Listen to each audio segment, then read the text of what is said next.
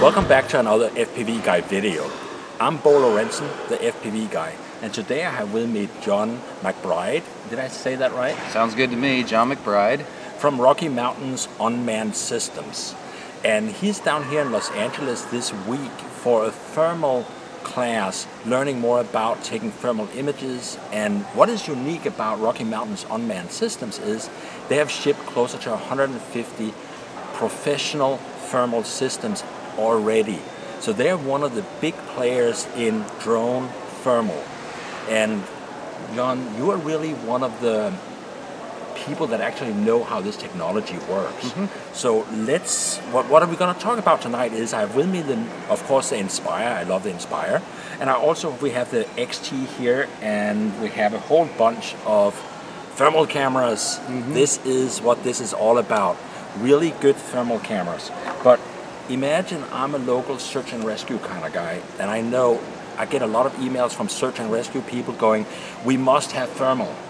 I mean, I need to go rescue some people, save some lives. I need to have thermal. What is it I need to know about thermal? Probably one of the most important things is that as we use thermal imaging and we pull that from a drone, is that it isn't quite as easy as just put on a thermal camera. We've got things popping out there that we can find people. It's really simple and easy. It's not.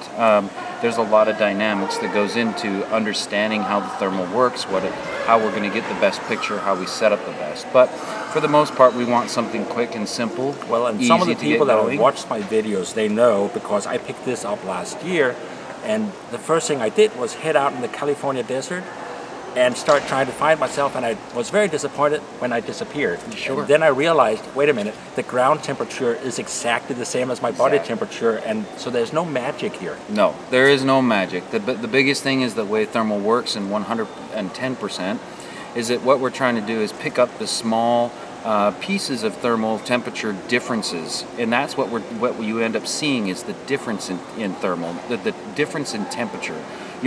Just because, again, a backfield of, say you're in the desert, it's 80 degrees out there. Well, if your body temperature is also 80 degrees as you're walking around out there or close to it, it's not going to show a very big variance in the output to you or the drone operator or the person doing the search and rescue. So this is a bit like in photography.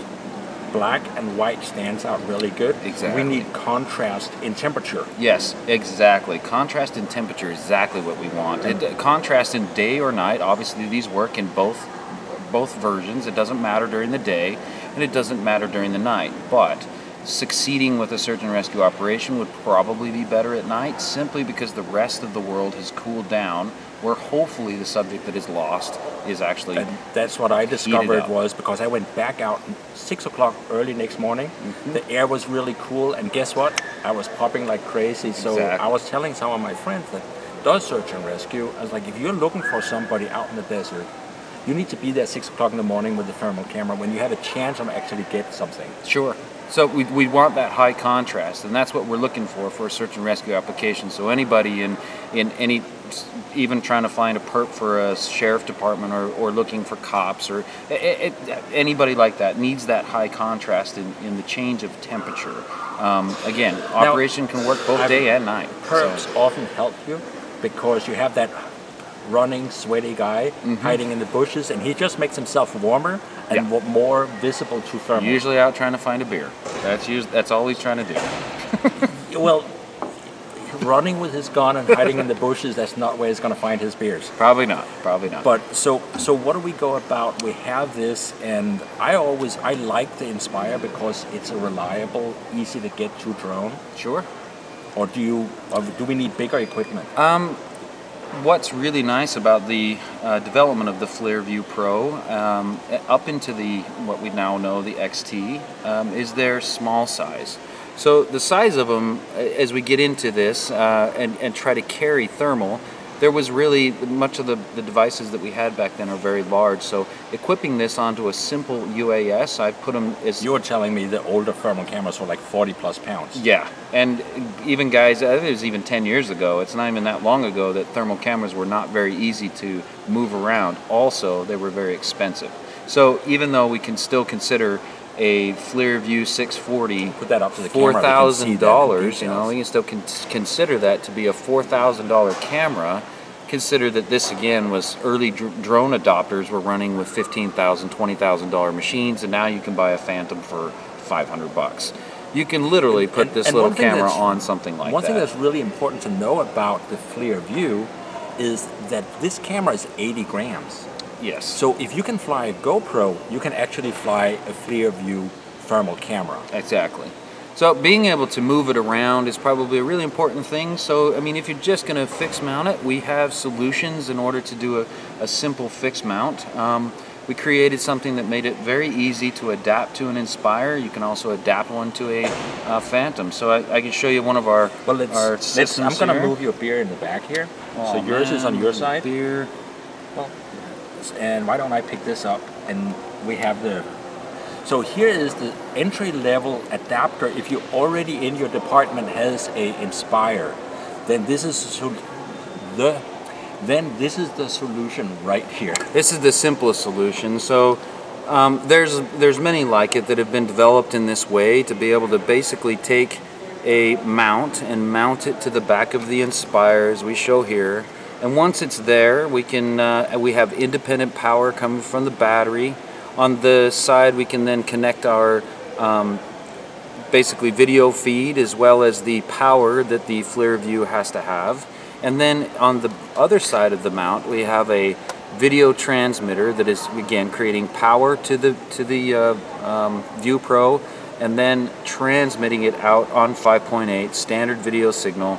Nothing major, nothing crazy. So you can pick it up on one of the stock screens on the market with built-in diversity receivers. Exactly. You can use the diversity receiver, you can use a pair of Fat Shark goggles, you can use anything that can receive 5.8.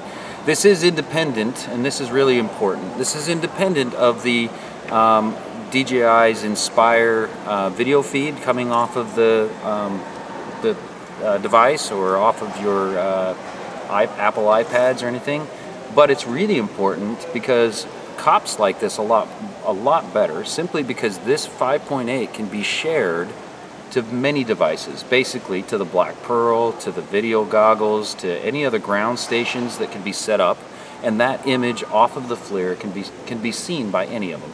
So you're not stuck with just having to use just the So you can have the drone team, which I know you were telling me a lot of the law enforcement agencies are now setting up drone crews. Yes. Or like drone squads, just like you have a K9 unit. Exactly. They have drone units. So the drone unit can deploy this and then hand out screens to other participants in an operation. Yep, pretty much the same design that I came up with several years ago was being able to share that 5.8 video feed. A lot easier to share than, again, any of the DJI video transmissions that are more difficult to share. It's not impossible, but it is making it more difficult to share. So having that thermal feed and having the operator both telling the ground units that this is where we're going and seeing and looking at, they can see and visualize the same thing at the same time.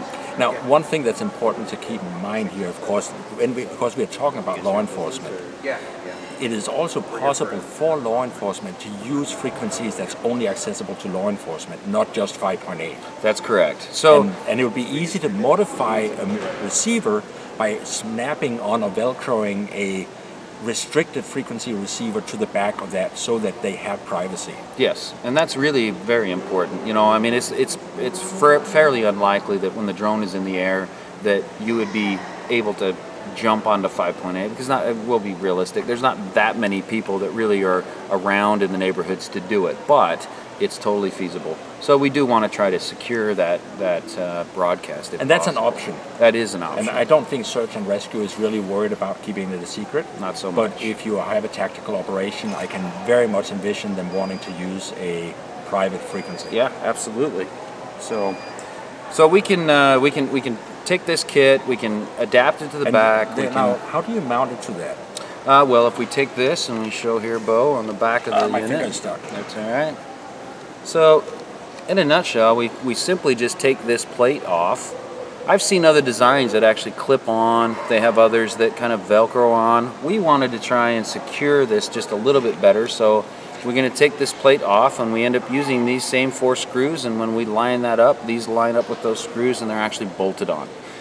That way you don't have as much, you have a little bit more security with it. And then the camera just mounts by unscrewing the collar. And then the camera, we just have a simple, we just undo the collar and take that apart, and we slide that on there. If you wanted to, because FLIR was pretty smart in this design, is they used a GoPro type connection here. That's really brilliant. Yeah, so you can actually take this off, which is really nice, and we can see that there.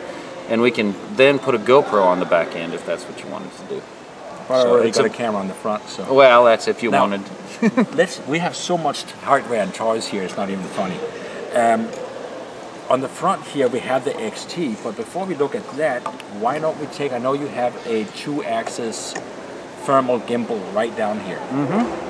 So we're still going to hang on to the Inspire though, so that we can see some of the mounts and what we've got going on. So that's a Pro mount I see there. Yes. It has the wide legs. It is. So we have a Pro and the Pro mount can be put on an original Inspire. That is correct. So if you have an original Inspire, you can still use the system. Yes. In fact, this kit will be provided with the Pro mount, so if you don't have a Pro mount, this will be provided with it. So you will be included all of the stuff to connect on the Pro mount if you don't have one. We decided to use the Pro mount simply because of the weight. So as you can see, it's fairly large. It's not as big, you know, it can be almost as big as an X5, and by the time you get the gimbal, you have the motors, and as well as all the cameras, we have receiver. But that's a lot bigger than just the thermal camera. That is right. In fact, it's a lot more than just a thermal camera. So up on the front end here, if we look at that, we have a thermal camera that can be put in there, and the thermal camera was designed around using the View Pro. Any View Pro can be put in here. But if we rotate just a little bit, we can see the what we would call an FPV camera, but we can consider this a daytime camera. So the daytime camera has a SD card on it, and as well, if you can see that, and then as well the FLIR has an SD card on it. We start and stop those recording right on board, and then we have stabilization through the thing. It is 2-axis, simply by design to keep the weight down. So we did consider doing a 3rd axis, but just to keep the weight down. Personally, I kind of want to prevent the operators when they're flying from turning the camera 360. I'd much rather they turn the aircraft. It's true. Because it helps them maintain orientation. Absolutely. And not have an accident because of loss of orientation for the pilot. Right.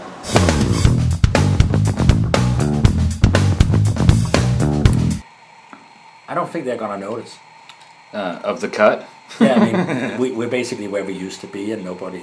So if you haven't noticed yet, what just happened, we just got evicted from the hotel lobby. Apparently, we're not allowed to shoot videos in hotel lobbies, so with appreciation to the hotel manager, we have relocated to our room. I don't obviously have enough credential to say anything at all on who I am or what we do, so... Apparently, you don't stand a chance against or next to Britney Spears. No, don't stand a chance against Britney Spears. I can't believe that. I mean, as far as I'm concerned, when it comes to thermal, you're my rock star. Well, there you go. And the hair, So you were about to tell us about this is integrated with an Inspire. Yeah. So we again intentionally made this to integrate with the Inspire. We included the X5 mount, which is included with the kit. The kit doesn't include the camera. You can add any View Pro camera if you wanted to. It doesn't include that, but it does include our daytime camera. A lot of people see this as an FPV camera, but what's nice about this setup is that we are able to switch back and forth between thermal imaging as well as daytime imaging. And that then comes up on your iPad. That is correct. So you don't need an additional screen when you use this system. That is correct. So no additional screen is needed. You can see it on the iPad, and control systems are then done with a separate system. But in the most part, we did want to try and create something that kind of fit into the market that was specialized to search and rescue, our police friends as well as fire, and utilize that daytime camera. So this is kind of that special design just for that. And of course the reason this doesn't come with a thermal camera is because the View is available anywhere from about $1,500 to up to about $4,000. Correct. And with a whole series of different lenses.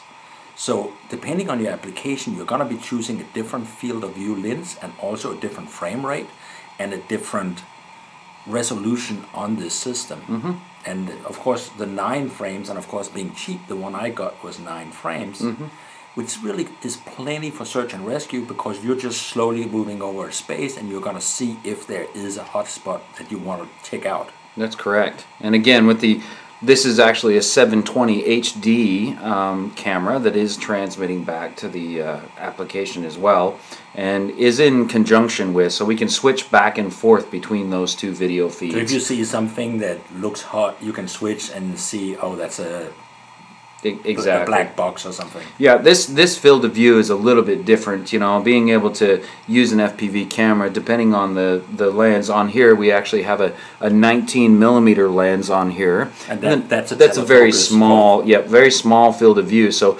switching back and forth between these 2 cameras would generate a smaller shot with a wider angle shot with a more detailed shot. So that is a nice feature that you can choose in either way. We did find that for the best matching is using a 9mm 640 on this, or a 13mm 336. Seems to be a good combination to match with the so you don't the FPV camera. Less disorientation when you switch back and forth. Yep, exactly. So we have that, and let's go through the other camera we have here. Of course, is what was a big deal this year, and this is, as you can see, the completely integrated and stabilized XT camera, which is a thermal camera. And again, this is made and put out by DJI, but it's available again in the different frame rates and with the different lenses. Exactly. So we actually at Rocky Mountain Unmanned Systems have a video that does a comparison between the different images that actually come off of the thermal cameras that FLIR offers. So the different 336, the different lenses in that particular resolution, as well as the different lenses in the 640. So that comparison is no different, even though they were using views for the test, isn't any different than what we see on the XT. So you can see Rocky Mountain Unmanned Systems and go there and pull up an actual YouTube video that shows those comparisons. Now you're seeing a bit of the picture right here, but what we'll do is we'll put the link in the video description. So if you go down to the description, you'll find the link to that video, and you can see what you see with the different camera options. Yep. So it does vary in price. So this is the big one, is that we're in design. FLIR decided to use, and DJI decided to use, a Tau 2. It's a very common radiometric capable FLIR imaging camera, or thermal imaging camera. And because it is radiometric, the cost of them are exceptionally more. So the most of the things that we got. Radiometric, for people like me, that I just learned, means that each pixel in the image has temperature data assigned to each pixel, not just for a particular spot. So you're able to later go in and go, how hot was that car engine way over in the left corner? That's correct. And it will be able to tell you that. And with post-analyzation, as well as, you're getting it in real time. The biggest problem with a lot of the things with doing actual real temperature is, of course, our distance away from the subject, and additionally the atmosphere in between. So we can get really close, but not maybe specifically a specific temperature. We can get pretty close with it, though. Something that FLIR is still working on, DJI is working on, and we're pretty excited about that development. So, but let's try to. I mean, this is $10,000 right here. $10,000, roughly. Yeah, it's $999.99. That's 10,000 as far as I'm concerned. That's as close as it gets us for 10,000 without being 10. Yeah. Maybe they need a decimal point. That's right. But so this is 10,000. What does that camera do versus the gimbal camera you were just showing me? So the biggest difference here is again still a development that's coming along, but it's going to be there, is the ability to do the radiometric data real time. So if you need radiometric right now, this is the ticket. Yes. But the other ones probably eventually is going to get there, maybe. Yes.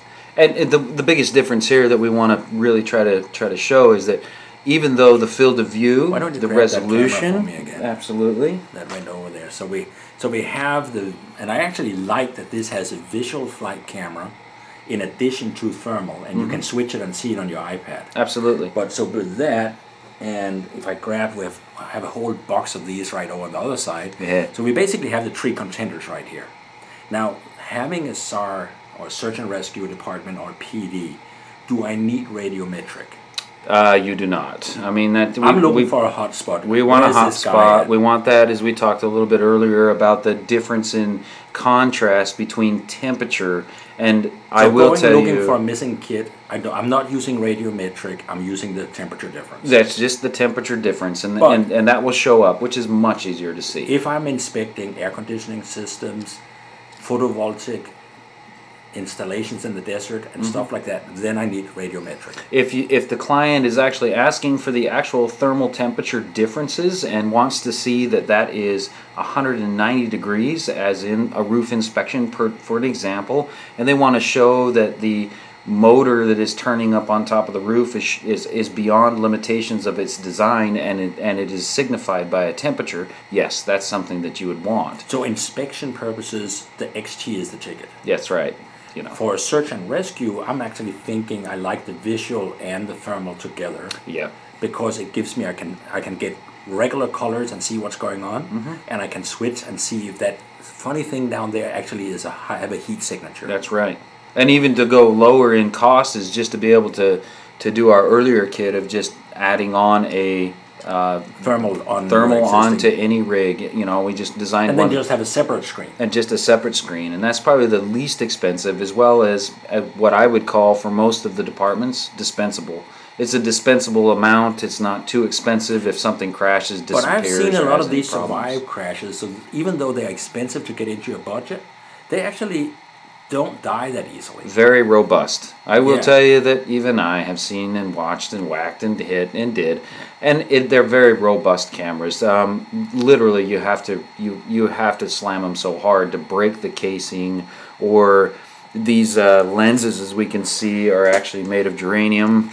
So even breaking this little teeny itty bitty teeny lens is kind of difficult. And it's inside a metal collar. It is. I mean, I've had a couple of rough landings with mine, and unless you're doing a mini quad racing, you're probably not going to generate the kind of energy required to really destroy this. Exactly. Which is good, being it's $3,000 to $4,000. Yeah, we will got as we know, you know, the most of the gimbals as they don't survive crashes very well. Most of the gimbals do not, but the camera is definitely a robust camera. You can basically send that back to you and refit it with a fresh gimbal. That's right. But the expensive part is still alive. Yep. Most of the time. And we have sent probably 5 or 6 cameras back to FLIR that have been serviced or fixed. There has been crashes. Even the earlier TAO versions, they rip the boards or break the pieces, sensors get broken. It does happen. I'm not say it's not going to happen, but it does happen.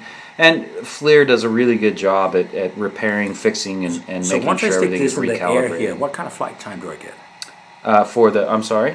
When I stick this in the air for a search and rescue mission, what kind of flight time do I get? If we're talking about the XT, this isn't much heavier than the actual X3 gimbal. Okay. So your flight times are going to be very consistent with what an X3 flies. And the what we call the Predator here, the Predator, it has about the same, we're only talking maybe 10% less in weight. Okay. But it's about the same weight as an X5, so even percentages of flight time, depending on how you fly. And with the View Pro, then you can have live recording on both of these two. That's correct. Even though you're switching back and forth, you can later look at the card and see everything. Correct. Mm-hmm.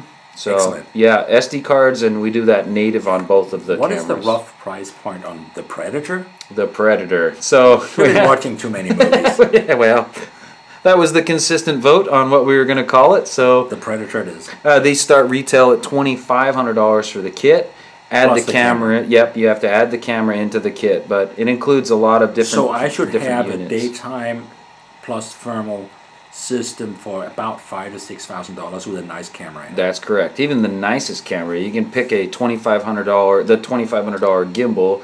Pick the FLIR View Pro 640, which doesn't change price too much, but those are $3,600, and you can still be a lot less than, and have a daytime camera as well, and be a lot less than the XT, if you will, if you're not needing radiometric data. The daytime camera is a big thing for me because I usually fly goggles. Mm-hmm. So this means I'm able to fly it, and somebody says switch over and see it, but I can still fly and operate this, whereas if you're have just that, you may not want to do that. Exactly. So so this is I would say for a tactical operation, the daytime is a big deal. It is a big deal, and it was a specialized design just for that, so that we could incorporate the daytime camera into an Inspire. So. Well, I think we should wrap this up. I really appreciate you letting me hold all your toys. and like I said, Jon was down here for the thermal conference and for further education in thermal, and I know we're gonna see some more, and I get to play with some of these toys and shoot some videos. So stay tuned. I'm gonna shoot some videos that's just thermal and talk a little bit about what's going on, and he's also gonna post some videos. So in the description I'm gonna put some links up to Jon and to the website, to the Rocky Mountain Unmanned Systems. And you guys are actually making it shorter just for people like me. We'd make it a little bit shorter to RMUS. So it's still Rocky Mountain Unmanned Systems, but we can shorten it to RMUS.com. We can shorten it to RMUS even on our emails. So it makes life easier. It makes it a little bit easier. So there you have it. Stay tuned for some more videos. We've got more good stuff coming up. And this is Jon McBride, and I'm Bo Lorentzen, the FPV guy. So stay tuned, subscribe, and also I'm going to put a link right up here, or right down here, or something right now. Click through if you want to subscribe to Rocky Mountain Unmanned Systems video channel, where you will be able to get more of the stuff and the information stuff and educational stuff Jon is uploading. So stay tuned for those things, and we're sorry about the change of venue here. We'll be back with more video. We'll be at the next concert next week. Make sure that you join us. What I really want to know is, where did our beers go? Oh, did we leave them down there? We did leave them down there. Dude.